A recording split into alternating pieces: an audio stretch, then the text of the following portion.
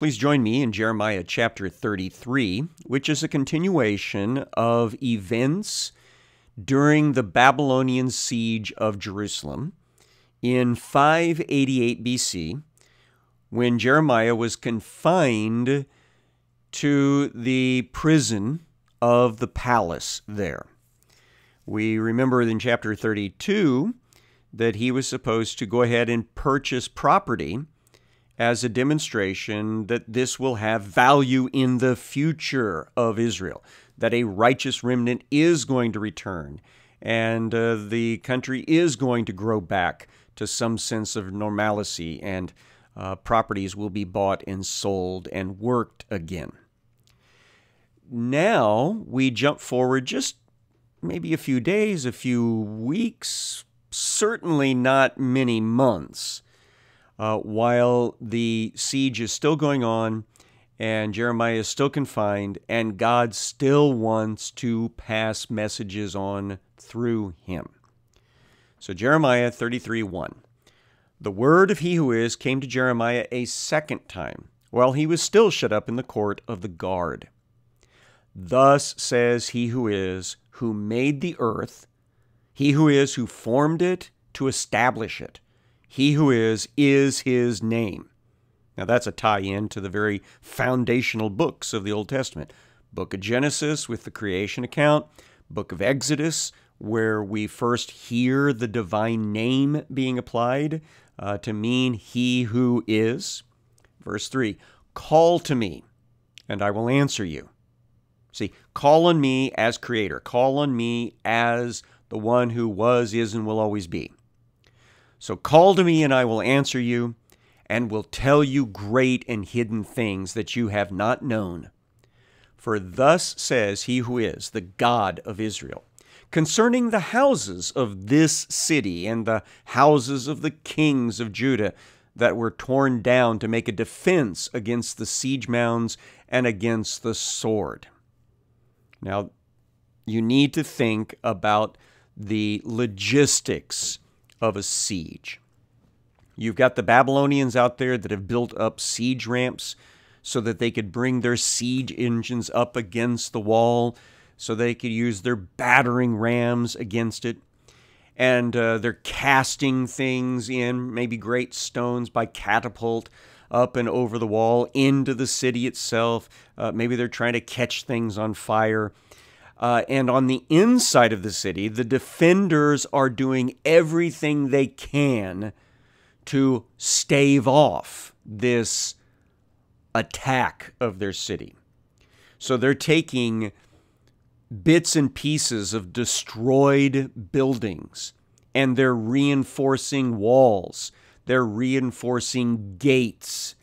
They're trying to make the perimeter portions of the city stronger against this siege. So they're basically cannibalizing the city of Jerusalem.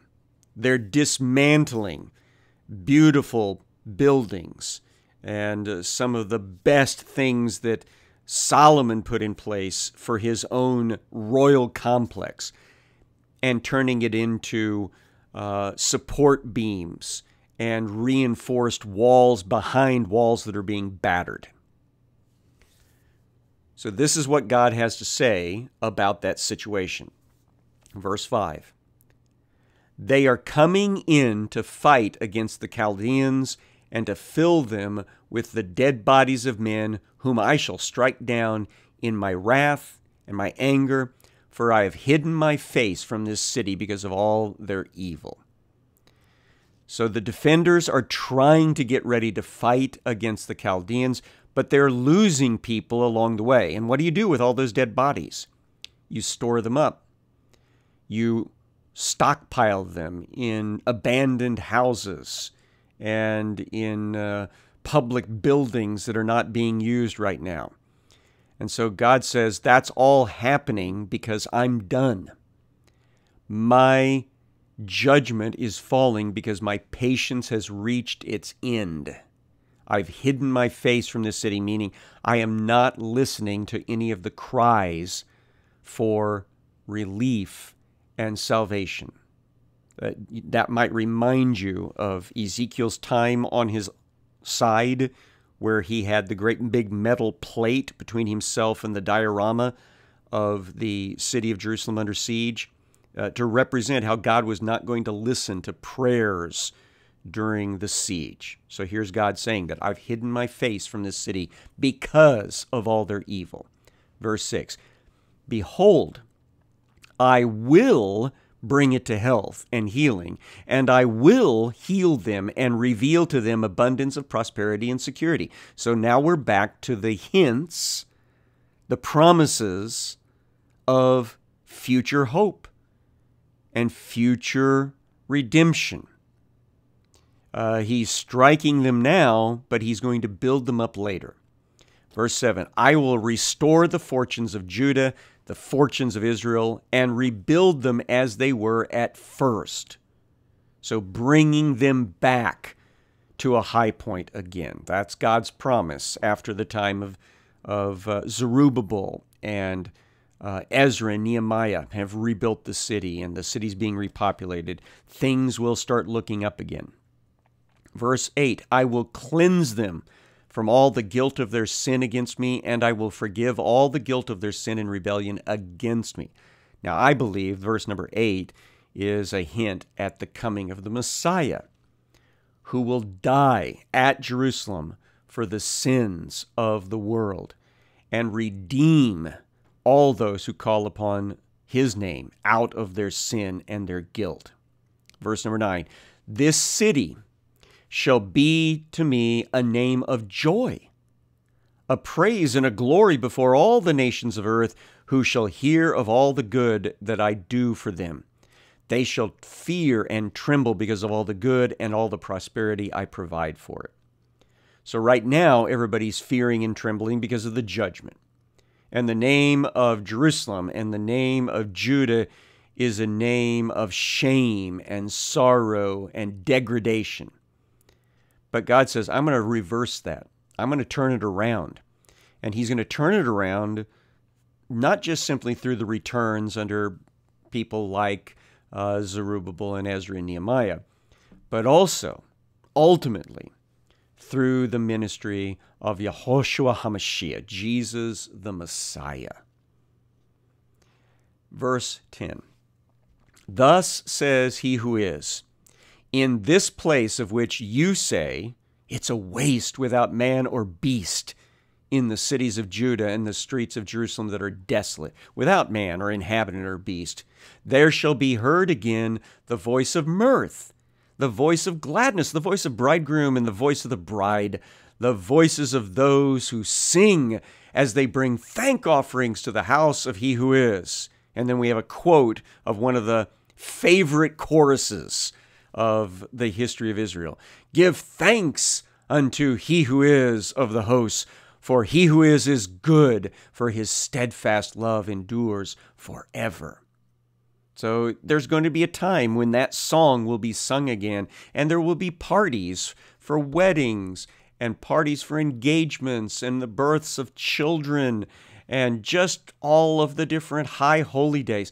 Everybody will be happy again, even though right now it looks like everything is lost and everybody's crying because of the desolation that's coming. God says, I will restore the fortunes of the land as at first, says he who is.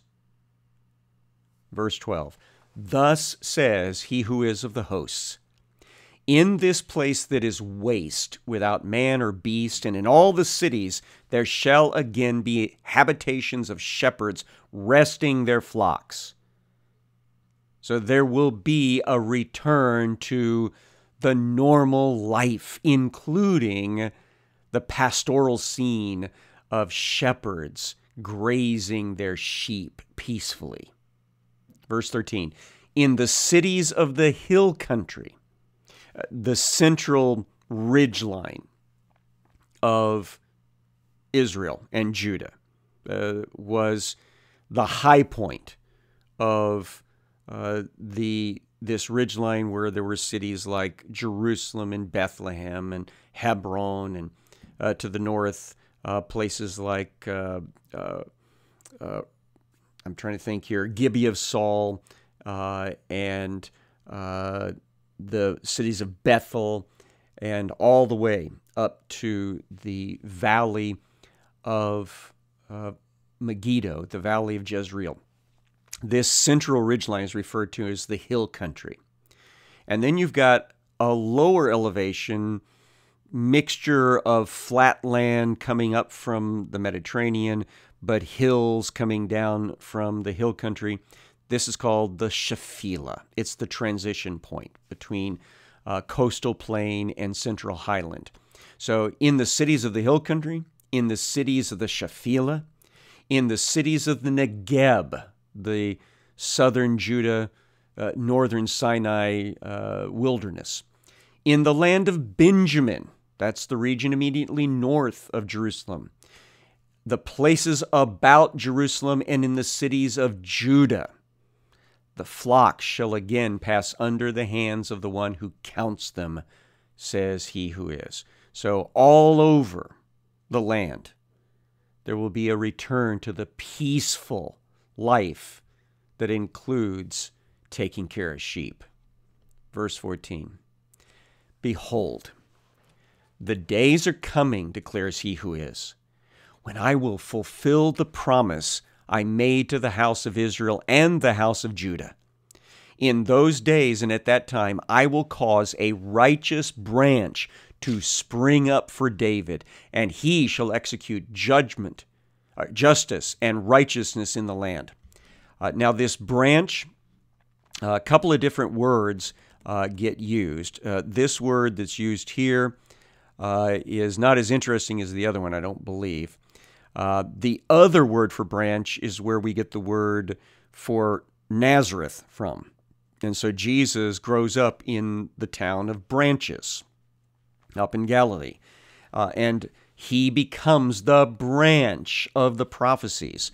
This word here also has the same idea as the netzer. It's the idea when you cut off a tree, the root's still alive, and so it shoots up little sprigs that can eventually become the tree all over again. So what's happening right now is that God is cutting down the tree of Judah. He's cutting down the kingdom of David. But there's going to be a branch, a sprig that comes up later, the Messiah. And he will bring justice and righteousness back to the land. Verse 16, in those days Judah will be saved. Jerusalem will dwell securely. See, that's in high contrast to what's happening at the moment that Jeremiah is passing on this message, because the city of Jerusalem and the country of Judah are not being saved, and they are facing destruction and judgment. But in the days of the branch, in the days of the Messiah, they will dwell securely and be saved. Verse 16 finishes with, and this is the name by which it will be called. That is, this new place, this new country, this new city. He who is righteousness, or he who is our righteousness. The Lord is our righteousness. It's Yahweh Sidnikyu. It's the idea that God is the one that provides our righteousness. And of course, those of us who have embraced the gospel of Jesus Christ, we know that Jesus is our righteousness. He's the one that provided us salvation. So this is a great messianic passage. Verse 17, for thus says he who is, David shall never lack a man to sit on the throne of the house of Israel. Meaning the Davidic line is not going to come to an ultimate end. Right now, Zedekiah is about to be taken off into Babylonian exile. Before him, his brother, Jehoiakim, also went off into Babylonian exile. The kingdom of that particular line from David is coming to an end. But the line itself will continue to exist forever. Because Jesus is from an alternate line of David. These kings that are going into exile all come through Solomon. Jesus comes through Solomon's little brother Nathan. And so the promise that God made to David, you will always have somebody of your line ready to reign. That's going to be kept through Jesus. So the Davidic line is not being wiped out. That's the promise. Verse 18, the Levitical priests shall never lack a man in my presence to offer burnt offerings, to burn grain offerings, and to make sacrifices forever. Now we need to fine-tune the wording here. The promise is not that burnt offerings, grain offerings, and sacrifices will continue forever, because we know that's not true. They end.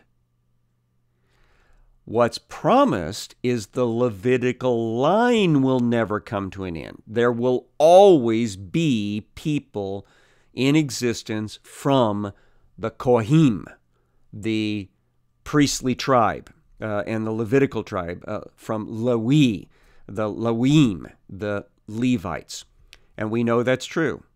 No one has ever been able to wipe out either the Davidic dynasty line or the Levitical line. Verse number 19. The word of he who is came to Jeremiah.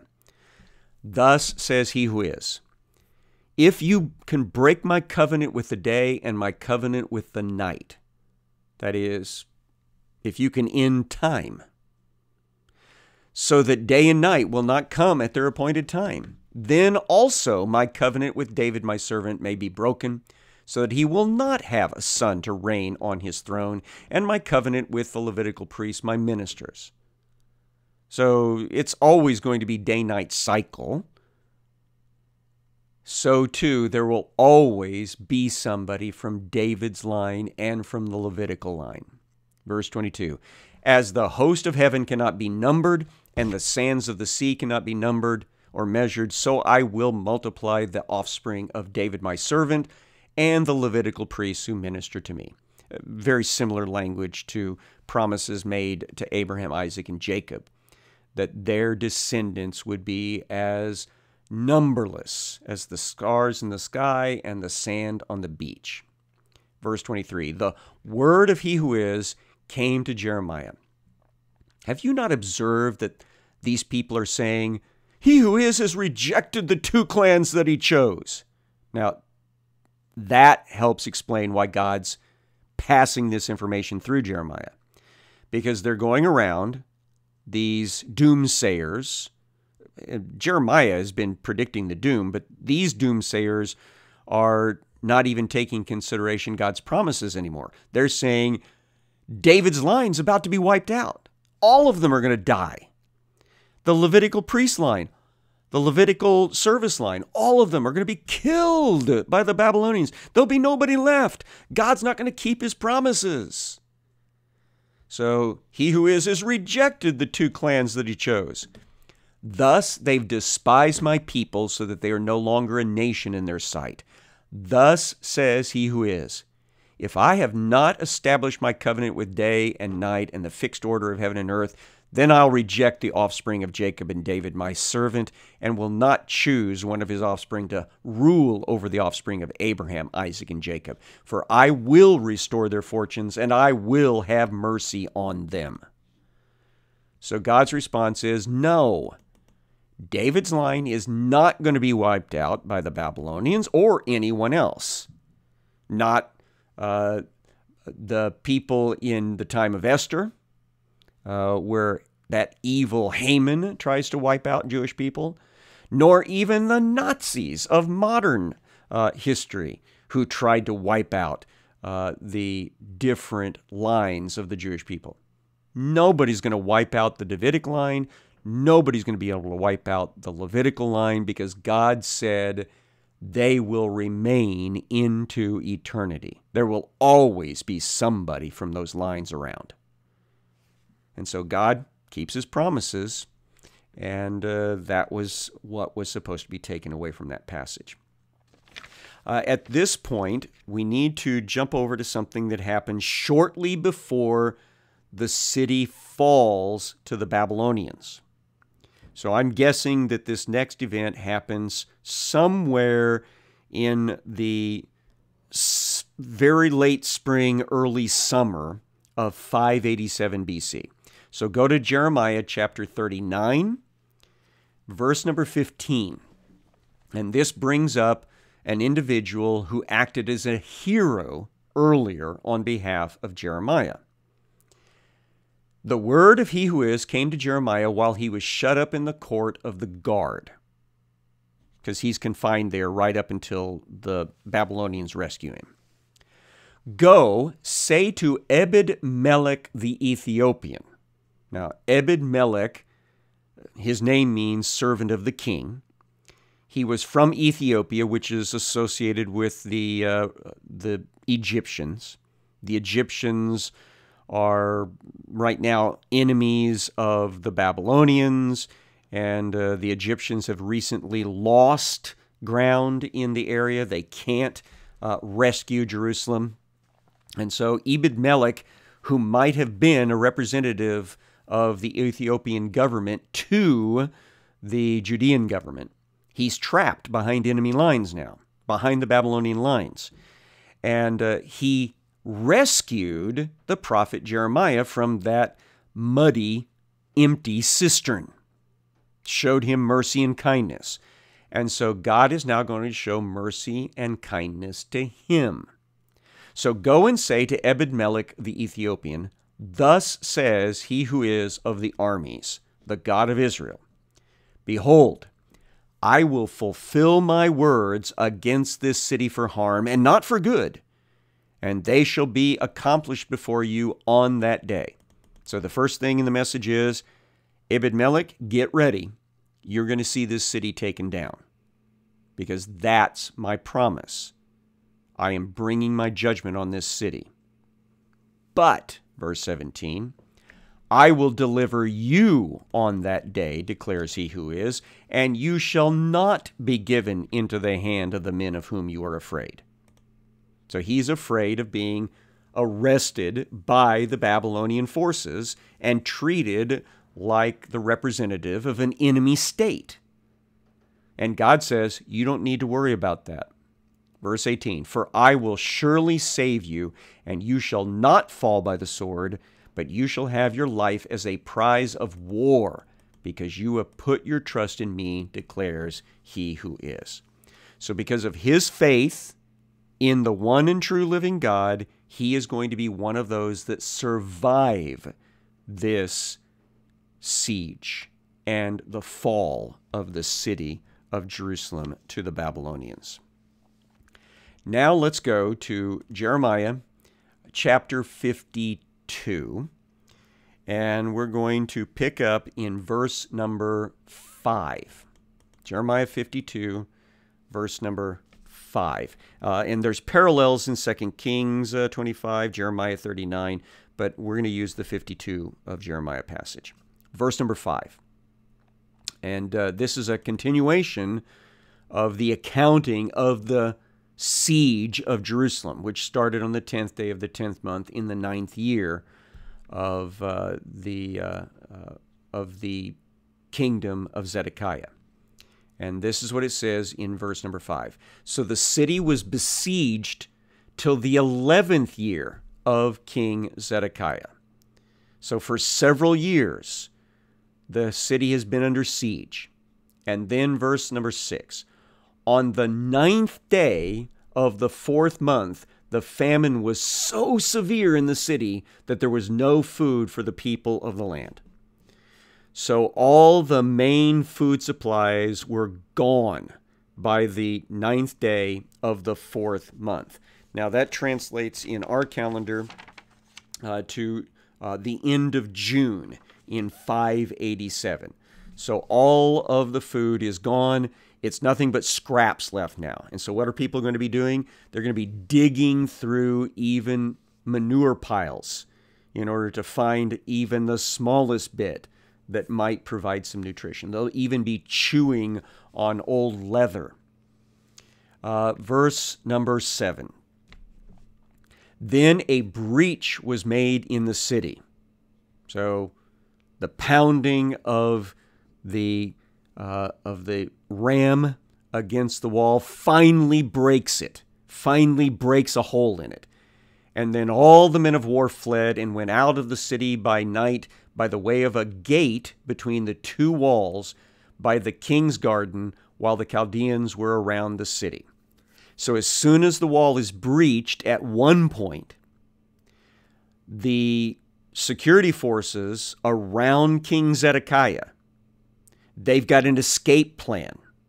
They've got a gate that they can sneak out of that apparently goes down into some low-lying land, down into a little gully where they think they're going to be able to sneak out in the middle of the night. Now, you might remember Ezekiel was supposed to show this happening by one of his little pantomimes, where he digs a little hole through the wall, crawls through it with his stuff, and then he tries to walk away. But at that time, Ezekiel predicted Zedekiah was going to get caught. Now, it says here in the text, they went in the direction of the Arabah. The Arabah is the Jordan Valley, the Dead Sea Valley. That is immediately east of Judah and of Jerusalem. But the army of the Chaldeans pursued the king and overtook Zedekiah in the plains of Jericho, and all his army was scattered from him. So exactly as predicted, Zedekiah tries to escape when the city is breached. He gets as far as the plains of Jericho when he is captured, and all his security force evaporates. They disappear. It's every man for himself. And Zedekiah then is going to be brought to the king of Babylon at Riblah in the land of Hamath. But since we're out of time, we'll have to come back tomorrow and go into the details of that event.